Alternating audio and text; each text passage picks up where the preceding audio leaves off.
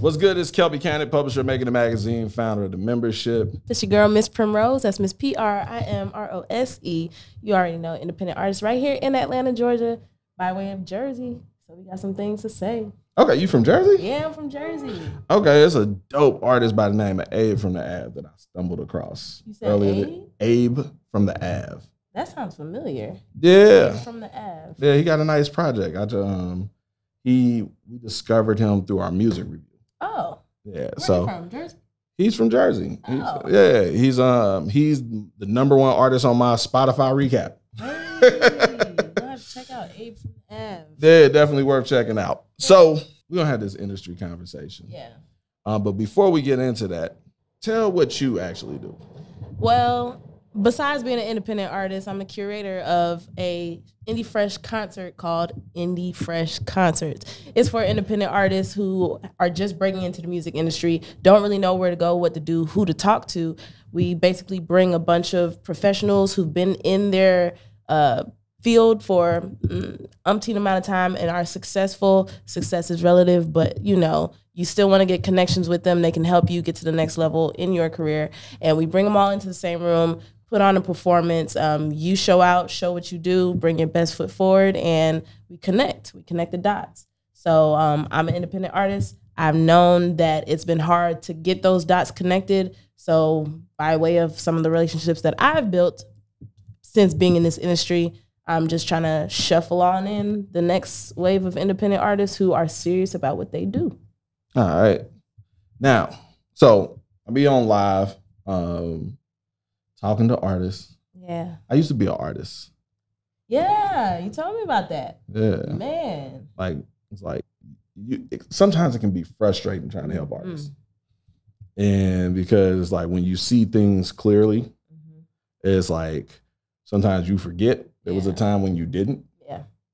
And so having a lot of the conversations, I think when we get in these rooms as professionals, dealing with a lot of managers and engineers and executives, it's kind of like an echo chamber because we get things from a different perspective often than the artist.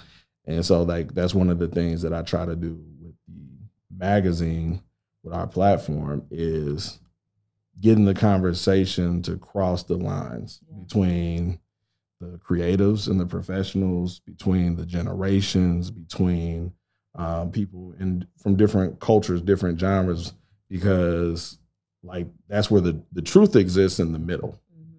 And so it's there's these extremes. And so often we get on our sides and we go to our extremes. And so that's why I try to foster a dialogue. And so Jeremiah, understanding that's why he introduced us, because he was telling me some of the stuff that you have going on, and you being more in that artist space right now, felt it would be good for us to get together and have some of that dialogue, those conversations, because often when I do the conversations on live, there's not always an artist to ask the questions that need to be asked in the live. Yeah. And so to make it more of a dialogue. So that's what we're doing here today. Yep. So as a creative, as an artist, I guess a good thing to start off with is, what do you think, what is the number one question that someone, looking to get started or into the music industry is asking? Well, I think a lot of independent artists, including myself, when I first started in the industry, because I didn't really know where to go. I knew a lot of people, but I didn't know where to start. So that hot topic question, which we sometimes ask and sometimes fail to ask, is, well, where do you start? What do you do? Do I jump in the booth first? Do I, go pay for marketing for whatever hoopla? Do I make a logo? Do I set up an LLC? What do you do first? Where do we even go? And that's a hot question that I know I even had. I was blessed to have some people around me to help guide me down that path, but not a lot of people do. So that's a question that I feel like somebody like you, who, like you said, you've been an artist, you've been in that space, you've been in the industry, you've helped so many other artists foster and get to the next level. So that's a question that we would ask somebody old school like you. Okay. So old school person like myself would say. No, I think that's like a valid question. Like I often hear is like, how do you get in the industry? Like how do you get in? How do you get started? And like when I hear that question, like I used to do these workshops, and like the first half of it was just defining the words that we use. And I think and I would probably have to look up what is the definition of industry. I want to get the Webster. That'd be good. I had my phone a second ago. See if you can. Definition of industry. Industry. Because I believe it's like a collection of activities or businesses and services that surround a specific thing. So economic activity concerned with the processing of raw materials and manufacturing of good. Okay, hold on. There's probably a second one on it too. The second one says hard work. Yeah, that's about right. What else we got? Okay. What is an industry? An industry is a group of companies that are related based on their primary business activities. In modern economies, these are dozens of industries classifications. And that's really, like, if you look at that, that's what the industry, we refer to the industry as the music industry. Yeah. So what does it take to get into the music industry? Which is a group of companies that are related based on their primary business activities, which is music.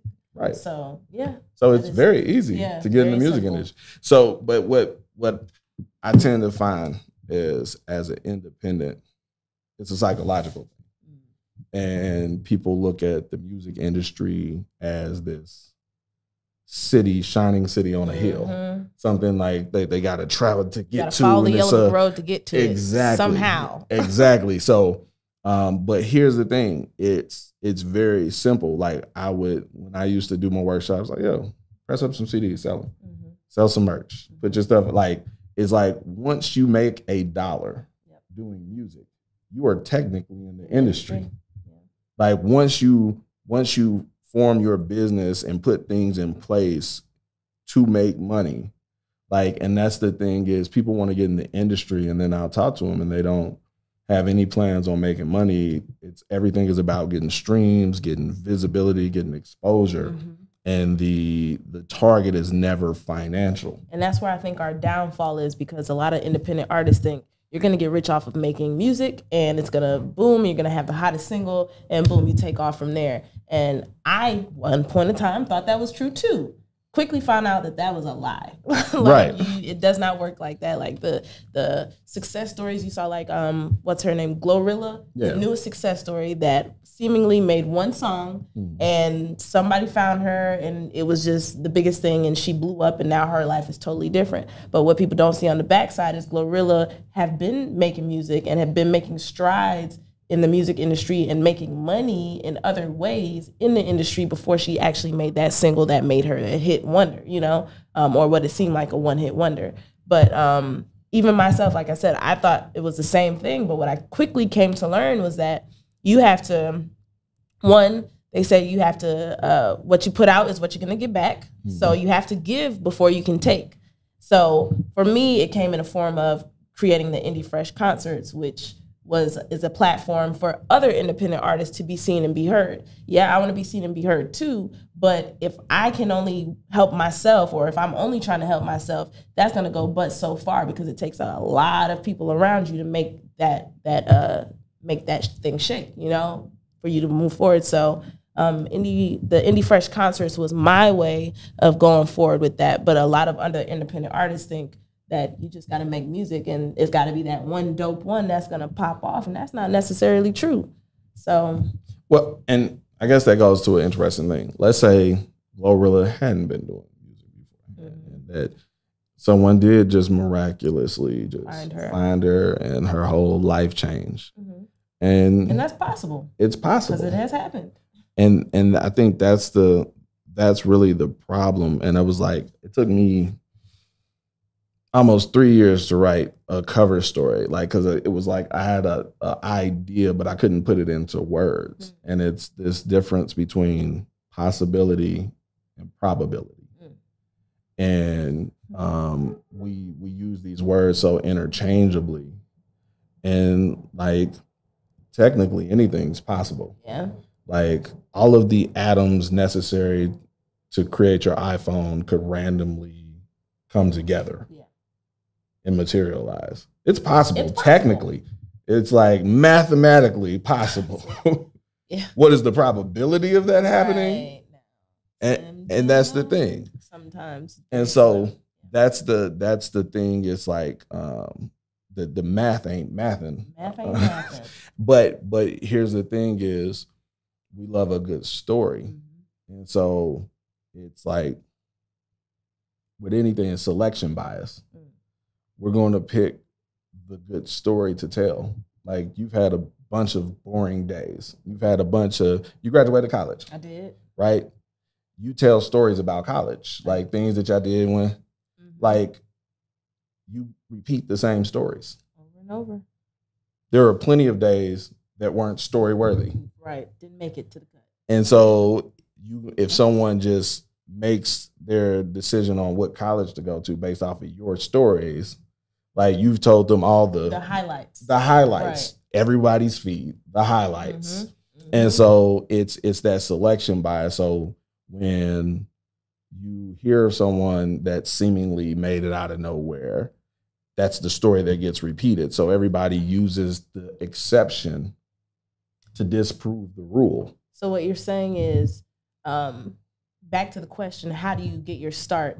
A lot of it can come from the story that you tell, how well of a storyteller you are when you're telling your story, whether it be through the music or even if you're sitting in an interview and you're just talking to somebody, that story that you continually tell them on how you got to where you are or where you started or how you want to start, even if you haven't started yet, you can still tell a story before you start. Mm-hmm. And that can help build your... Well, I'll say this is true. Mm-hmm. So, but I guess the point that I was making relating to this is the story that we tell to independents that puts them in this mental place where the industry becomes a city on a hill instead of something that's attainable and right next to them. Yeah.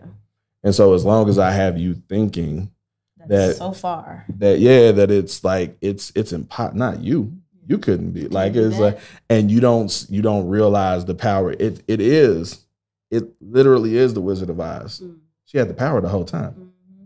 All she had to do was click her heels. Right. She didn't have to do all of that stuff to get to the city, to be told that you got to go over here and then go kill the witch and the flying monkey. None of that. Like you could have just clicked your heels at any point in time and been home. And that's the power that independent artists give away. Yeah. Essentially. They give that power away because you're right. It's what we've seen on TV, what the media has told us. Like, oh, you have to live like this, you have to look like this, and you have to have this in order to be here. But how did you get there? Because nobody was just born and was there already. They had to somehow get there too. But it was their belief system. Even though you said, possibility, because one of my favorite motivational speakers, Les Brown, he talks about it's possible. He's always telling you it's possible. And so, like, I believe anything is possible. Right. I live off of that. Like, oh, no, it can happen. It's possible. But that probability piece is sometimes we do often forget, like, okay, but how probable is that to happen? Especially if you don't put the things in place, the plans of action in the place, which is another thing that independent artists, we don't really, if you don't know, you don't really plan very much. And that's poor planning. Piss poor planning prevents. Hold on. Prior planning prevents piss poor performance. Correct. So a lot of us don't plan very well, and then we wonder why, we're not moving and we're not going anywhere. Nobody can see our stuff and our marketing isn't working. It's because our plans aren't really, polished. And look at the use of alliteration. Right. Look at it right. But that goes back to the possibility and the probability, because I believe possibility is the enemy of probability, because possibility is a binary. Either it's possible or it isn't. Right. But probability deals with math. And so there are factors to making something more or less probable. Mm-hmm. So it's possible you could win the lottery. It's possible. Right? But you don't have much probability that you can change other than buying more tickets. Right. And so it's like when you realize that, okay, it isn't like, how can I make this more probable? Then you find the ways that you can impact your outcome. And so it's like a thing like we used to do like in school. Like I'm gonna give you a math problem, and I'm gonna give you 10 numbers, and I want you to multiply them and give me the answer. All right. 2 times 4 times 8 times 1 times 7 times 12 times 32 times 8 times 72 times 0. You lost me at 12. The last thing I said was times 0. Oh, so it's all 0. So see, that's how this thing works. Everything is a factor. We use the word factor all the time. That's what multiplication is, factors. It's about the product that these two things produce. So if any of your factors is at 0, you get nothing. 0. So no matter how talented you are, like it's money, talent, time, networking, effort. Like all of these are the things that will make you successful in the music industry. Talent, time, networking, and effort. But any of those is a 0. It doesn't matter how great you at any of those things. How much money you got, how much connections you got. If you're an asshole, 0. That's a 0. And so it's like you can do all of these different things. And it's like when you realize that while it is possible, I got to look at what are the factors that make it more or less probable for me to get the outcome that I'm looking for. So you need that balance. Yeah. A good balance between all of that. And it's like, and it doesn't even have to be a 0 or 1, like the difference. Like you can have someone and y'all evenly matched on everything. You're as talented as them. You have the work ethic as them. You have the money as them, but then they have the network. They win. And they win.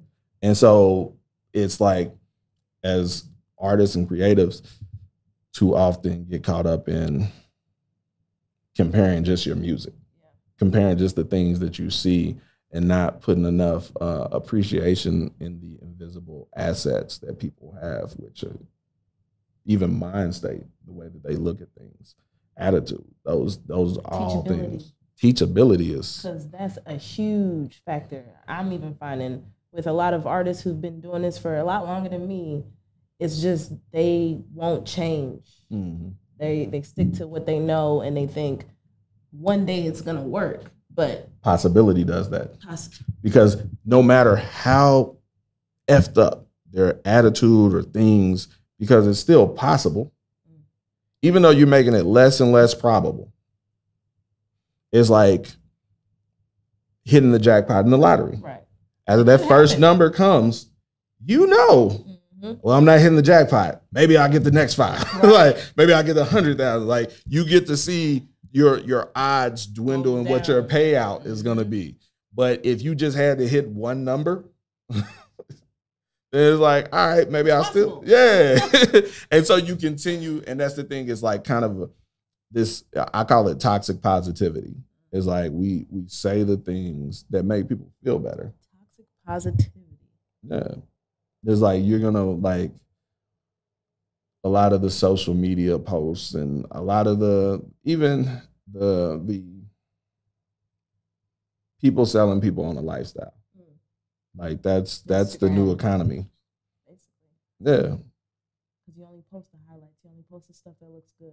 Like you say, all the other days that are down, nobody see that. Yeah. And so that's where when we come to like, yo, I'm trying to get into the industry.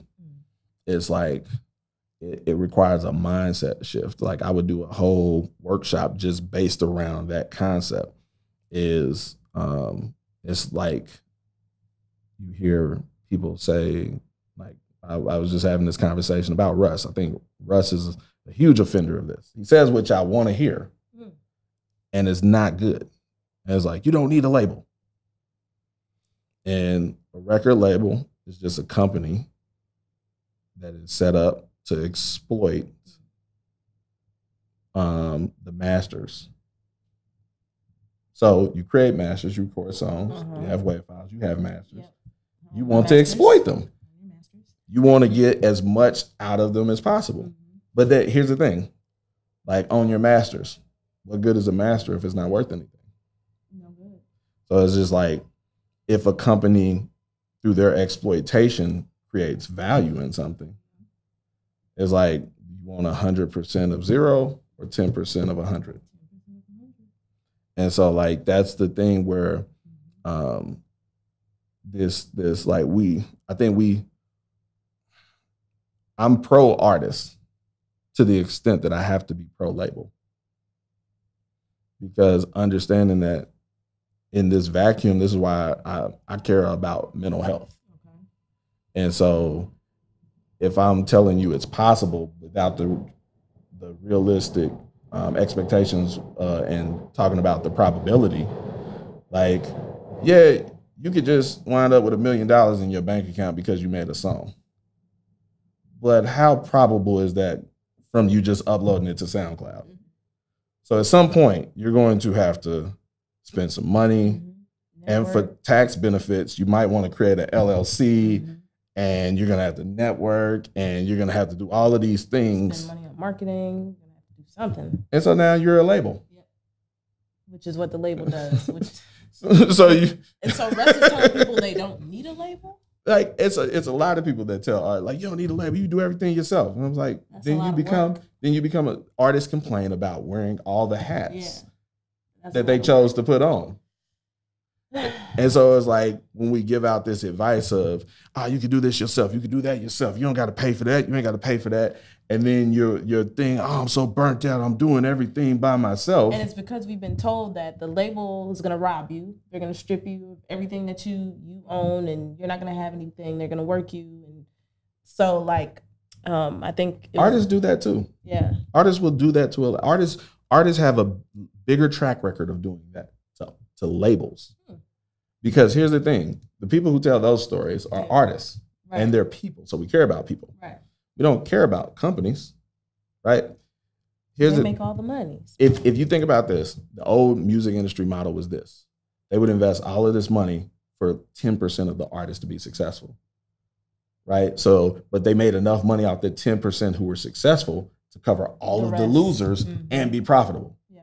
So now that means that if I sign 10 artists, we made buku money, and I've taken a lion's share, right? Then, of course, out of those 10 artists, right, that were successful, then some of them are gonna feel like, you making too much money off of me. Yeah. And you could say that, point to them as an example, look at how much money you made off of them. No one looks at the 90 that I signed and lost all the money on. Negative. No one cares about that. No one asks, how do you keep the lights on, and how do you pay all these people in the marketing department? So those negatives are the ones that'll go and tell you don't need a label. No, the negatives, you don't even hear from them because they failed. And y'all don't respect someone who failed. Like it's like you one hit wonder and everything. Like, get out of here. What you gonna tell me? What can you tell me? It's the ones who were super successful. Your Taylor Swifts, your Kanye's, your people, anyone who was successful, and then they'll talk about how unfair the deal was. Your Maces, like all of the people who, at the end of the day, the label gave you relevancy. Yeah.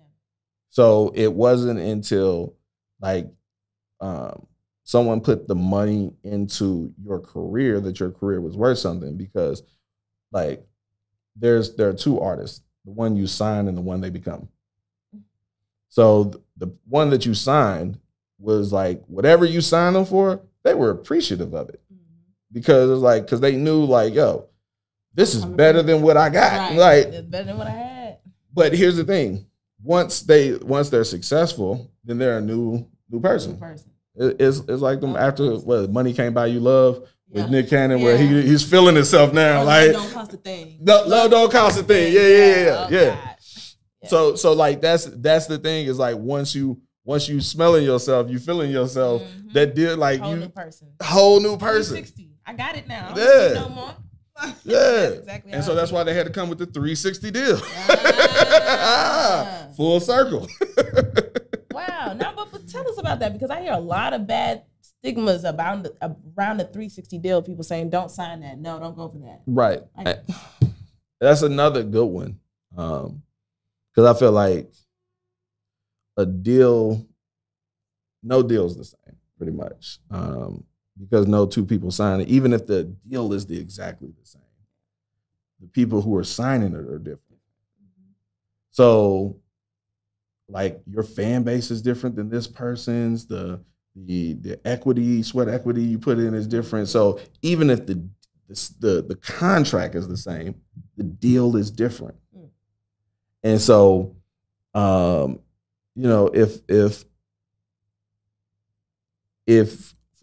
just to put a fine point on that, if the Hawks signed LeBron James to play for them for $2 million a year, that's an incredible deal for the Hawks, right? Yeah. If they signed me to play for $2 million a year, same contract, it was a come up for me. Right. You happy? Are the Hawks happy? Yeah. So that's the thing. We talk about deals like they're the same. Like it's a one glove fit all. Yeah. Now we can both say we have NBA contracts. You feel me? But it's like that's kind of a umbrella for like what kind of deal. But the terms is always going to be different in the people. And so a 360 deal is basically the label wants to participate in all the money that's being made, which makes sense. Yeah. And it's a label. Yeah. I would too. If I know that I don't make money selling CDs, but you doing tours and on all this, like I want some of that. Yeah. Right. But that doesn't make sense to most people. And it's like when people say I'd never sign a 360 deal, it's like then you'll never sign a deal. Yeah, like because that's all that's what's being given right now. Yeah. Like hotcakes. 360 deals. And so and I think what artists forget about these 360 deals are that they can be negotiated. You don't have to take what they give you, because even up until recently, I didn't realize that myself. I was offered a distribution deal, but I didn't want to take it. However, I didn't know how to negotiate it in my favor, or just a little bit something that would, come back better for me. So instead of, even negotiating, I just said, nah, I ain't gonna take that. And that was a mishap on my part. Right. Because I probably would have came out a little bit better for something I didn't have to do now because I have somebody else doing it for me. But now, because I don't have somebody else doing it for me, I'm now wearing all the hats again and stretching myself thin, and you got to do everything. And that's what you don't want to do. You don't want to have to do everything as an independent artist. And I think a lot of us have that fake facade of a notion that we can do everything and that we should do everything, because there have been some artists in the past that have done a lot of things, but nobody can do everything. I can. Nobody can do everything. Listen, I am an anomaly amongst anomalies. Like, you got certain people who can't do everything. And then some people are talented enough to do everything. Like, I rap, record myself, do the cover art, do the manufacturing, I shoot video, I do all this stuff. And this is back then, marketing, business minded, all that. All right. Some people can do everything, but can't do everything well. Once again, anomaly amongst anomaly. Right. I could do everything pretty well. I wasn't the greatest at anything, but I could do it above or at an industry standard. Now, did you consider yourself successful in it? Yeah, I made money. Yeah, made money. I made money. I made good money. But here's the problem. Even if you could do everything and you could do everything well, here's where we all fall down. Short. You can't do everything well at the same time. No. We are all constrained by time. And so whatever time I was spending recording, I wasn't spending marketing. Whatever time I was spending selling CDs, I wasn't spending recording, whatever. And so no matter what, it's, what is it? You want to go fast, go alone. Want to go far, go with others. Together. And that's the thing. And that's where, like, in my music career, like, I didn't go as far as I could have went, because for the most part, I went fast because I went alone. Doing it by yourself. Yeah. And so even as, like, I always brought other people in and taught them all the stuff, but it's the music industry. Like, all right, good. Like, I know how to do it now. Right. And then they pick up and go. Yeah, no. And so they went alone too. Like, and so now everybody's alone. Yeah. You're going fast, but you're not going far. And that's the thing with going back to what we were talking about, just this toxic positivity that you can do everything yourself. And so nobody has a real reliance on anybody else. Like, Like I'll produce my own stuff, I record my own stuff, I shoot my own videos, and so like then we don't respect the talents of anybody else, and everybody is kind of a lot, and I got everybody, but a lot of people are mediocre at many things, and you can go on Spotify and see the cover art and like, come on, bro, like, you could at least went to Canada, right. So I think that's the thing. Yeah, and multitasking is not a real thing, y'all. I saw something the other day. I watched can't remember what Netflix series it was, but they talked about multitasking and how people believe that just because they're going from one thing to the next, which is only called task switching, you can switch tasks, but you cannot multitask. Not even computers can multitask. Yeah, that's what I do. Yeah. Like I started programming young. That's so funny because I was about to bring that up. Even the computer doesn't multitask. That's crazy. And when you said that, you're like, yeah, I can do a lot of things, but like you said, you can do a lot of things, but you cannot do everything simultaneously at once. So you need a team, which brings us to the next thing: building a team. Because a lot of people, I've even come across this using my discernment and finding the right people. I've been in relationships technically with a lot of people, because when you're dealing with business, it's still a relationship with a lot of people in this last year. And in the music industry, it's hard to find good, reliable, real, genuine people. Like, you have to, how do you build your team? How do you find the right people? My thoughts have evolved on this. I think most artists look for a manager out the gate or an investor. Like most times artists are looking to offload the business part of their career to someone else. I think the first person that artists should look for as a champion is a cheerleader, someone who believes in them, whether it's an engineer, a producer, an assistant, someone who believes in their art. I think that's more important than someone like, even like when people joke about the homeboy manager, I was like, I'm good with that. I was like, if it's someone who genuinely believes that, yo, this person, because his voice has more validity to me than yours. Yeah. Like him, like, yo, you got to check him out. Da, da, da, da, da. Like someone who can go hard for you, who can be uncompromising because they believe in you and allow you to still keep some objectivity and do certain things. But I feel like that person brings other people, because if you got one believer, then I got to give you a second. You convince somebody. Yeah, you gonna convince somebody else. You know what I mean? Artists run around here and convince nobody. I hop on live and be like, yo, I play your music. Let me get 5 people in here that tell me they want to hear your music. I play it right now. Right. Crickets. Like, yeah. And so like that's the thing, is a lot of times people don't have supporters. Yeah. And so they want people to be fans. Everybody just to love their music and all this, romanticize what things are supposed to be. And it's like, you haven't convinced one person in your circle to believe in you. You don't have someone to record you when you're performing at an open mic. Like, how you gonna talk to me about managing you? And that gets real sad real quick. And so that's the thing is, I feel like you're surrounded by people. And it's like making, for me, if you don't have anyone around you that supports you like that, then that lets me know what kind of work you've been doing. So your cousin has seen you hemming and hawing like over, like, oh man, I want to, and then not doing it, and then you out doing this. If anyone, when you're consistently doing your thing, there it is. That C word. Yeah, like your friends, your family, they see that. When they can see that you're consistent with something, that's where that belief in you starts.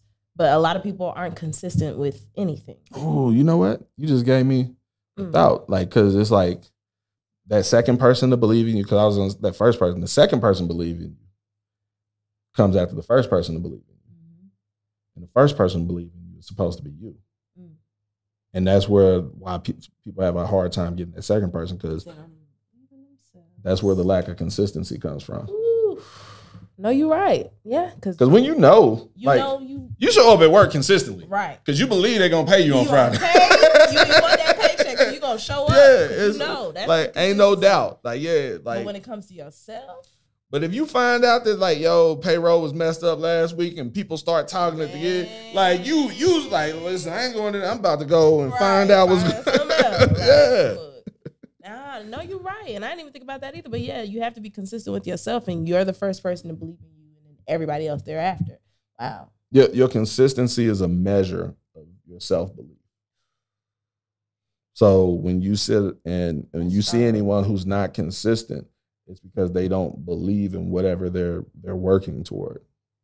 So, like you can't. That's the whole thing with me with what we do with the magazine, because I love helping people. Like I've always, even when I was an artist, I always brought people up under my wing, taught them how to record, taught them the business, taught them everything. Like and that's why I learned a lot of stuff, is because I learned it through teaching. And so I've always helped people. And one of the things early on with the magazine, I had to learn something new. Like, I was an artist. I came down here.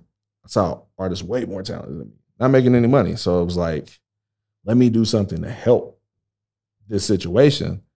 And then it was like, the thing is, like going back to like the analogy with the labels, talk about labels taking advantage of artists. Artists take advantage of labels or anybody who they feel will help them in there. Like you do your event, you spend all the money, security, just nobody asks, hey, did everything add up? Like you need a little extra to pay security? Like as long as they perform, but let you take a minute off their set time. It's a whole fuss and fight and hooting and hollering. It's like you have no idea what you got to do to pull all that together in the first place. Yeah, no, I see what you're saying. I definitely. And so in that, I had to create ways to insulate myself from the people who would take advantage of my kindness and my genuine desire to help people. And so that's kind of where like our subscription and the membership evolved from. Like, you know, we booking artists to perform during South by Southwest. We put them on major stages, fly them across the country. We got the $15,000 grant we about to do. Like all these things, these is like, and it's like people don't believe this stuff. And I used to be offended, but I was like, yo, this stuff is unbelievable. Like I can understand that. Yeah, because you're willing to help somebody else for nothing. Yeah, well, not for nothing. You gotta be a subscriber. Remember, I need to. Yeah. And so, and here's the thing: that ain't even the money, because it's like someone like it's artists who've received tens of thousands of dollars of services and all kind of opportunities and stuff who've maybe invested like less than $800 over the course of years. So it's not about the financial side of things; it's about the consistency. Though. That $7 membership that they got back 5 years ago, they've paid it consistently every month. They post their updates consistently. They submit for stuff consistently. And it's like, but creating this way for me, I can like, I'm not going to listen to what you tell me. Words are cheap. Like words rarely cost you anything. Say that again. And so I got to look at what you actually do. Yeah. So that's where it comes down to like that consent. Everybody gonna tell you, I really want to do anything for it. I was like, what's the last book you read about this? Right. No, but seriously, people don't invest in their own self-education. Right. They don't educate themselves on what they need to do, what they want to do, where they want to go. And hey, look, so I understand that subscription based. And so I've even been pondering some different ideas on doing things with subscriptions, because I feel like even in these last 2 years, I've given, but it's like, all right, who am I giving to? Is it actually going anywhere? Is it actually measuring up to anything to help, the right person? Because you don't want to just keep giving of yourself and, nothing yields from it. So, I get that. It's definitely, that can be a difficult thing. It's like, when we do this stuff, you want to be a part of success. You want to and that's the one of the funny things. Like when I first started. What is it? Love don't cost a thing. It's like, but it goes back to like even just human nature. It's like the artist. I find an artist who's amazing. Like, and I know, like, yo, I got a show for you. I know someone who would invest into you. I'm like, yo, get a membership, get a subscription, da da da da. And it's the fact that I'm taking the effort. It's like, nah. And it's like, it remind me, it's a comedian. I think it was Groucho Marx, or someone was like, I don't want to be a part of any club that would have me as a member. And it's like, it's that self-reflection of not believing in myself. If you believe in it, if you would have me as a member of this, it must not be good. It must not be good. And so like, that's the thing is like, so I look at how people move versus the things that they say. And that lets me know, like, all right, this is where I can invest time and effort into, and also our resources. So basically, back to that question, where do you start? How do you break into the music industry? I think the main thing would be the main starting point would be believing in yourself. Yeah, itself. That self-belief. Yeah. And being consistent with yourself and doing something, showing up for yourself consistently. Once you do that, then you start moving in a way that is in accordance, and then you are in the industry. Whether that's spending that $150 to set up your LLC and get your bank account set up, setting up your Shopify, then you start doing the things, and you're a part of the industry. Now your profitability goes from there, just putting the plan together. Coming right back to the topic of the question was where you get your start, and I was saying that it's really believing in yourself, being consistent with yourself, knowing that what you want to do is what you're gonna do, making that decision to just do it. Yeah, that's how you get in the industry. Like, and this brings it all the way full circle. When I first started rapping, I was 16. I dropped my first project when I was 17. I used to go around selling CDs and was doing shows and stuff. And I always had people, yo, how you start a label? How you do this stuff? And I never had a good answer. I'm like, man, you just do it. And then they, the little snarl look, like, you could tell me, right, like, you a hater. Like, it was like, and it took me forever to realize that I was giving them, like, and it seemed so generic, Nike, just do it. Right. Like, I was like, yo, that's really it. Answer. Like, that's it. You wake up and decide, and then you do it. Like, if there's no steps or processes to making the decision, it's like either you're gonna do it or you're not. Right. And you're gonna go out there and you're gonna find answers or you're not. Yeah. Because there's no real book for this. Not yet. Not yet. I think this has been good. Yeah, we touched on a lot. Yeah. And I think that's the thing, is like all of it's related. So we had this one question, and then it kind of touches on these different things, because a lot of stuff is mindset and having a complete picture of things. So what you got coming up? You want to let the people know about? Well, the next Indie Fresh concert is going to be coming up in March. We're going to drop that date soon, probably before. We'll have another one. I'll give the exact date, but it's going to be in March. New music going to be dropping. I'm going to be working with this one cool guy called The Mix Guru. But I've heard of him. Yeah, he's been around. He's been in town. Yeah. Watch out for him. Watch out. That will stay in. Yeah. So hey, check us out. Check me out. Check me out on Instagram. It's Primrose Official. Check out Indie Fresh Concerts on Instagram, and we're gonna be making it. All right.